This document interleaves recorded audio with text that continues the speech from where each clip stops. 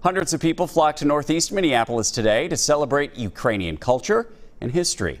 The 21st annual Ukrainian Heritage Festival was held at the Ukrainian American Center. As WCCO's Kirsten Mitchell shows us, the ongoing war made this year's celebration all the more meaningful. The Ukrainian Heritage Festival always draws crowds. Every year you can just feel the support, but especially this year.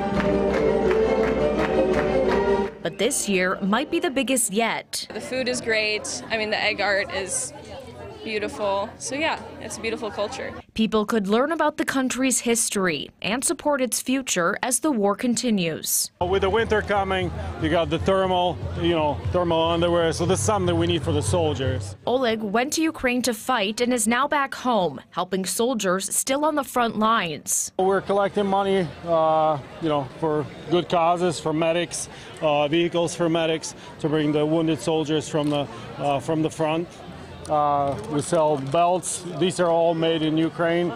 You can have a shell signed by by Ukrainian soldiers that will be delivered. Soldiers like Mikola. The war is not over. He's among the wounded soldiers who came to Minnesota to receive a new prosthetic. Thank you to the U.S. government and all the people who support the Ukrainian armed forces and their trust in them. Now standing on his feet again, he'll head back to Ukraine at the end of the month to continue fighting. So traditions like these are not lost. In Minneapolis, Kirsten Mitchell, WCCO 4 News.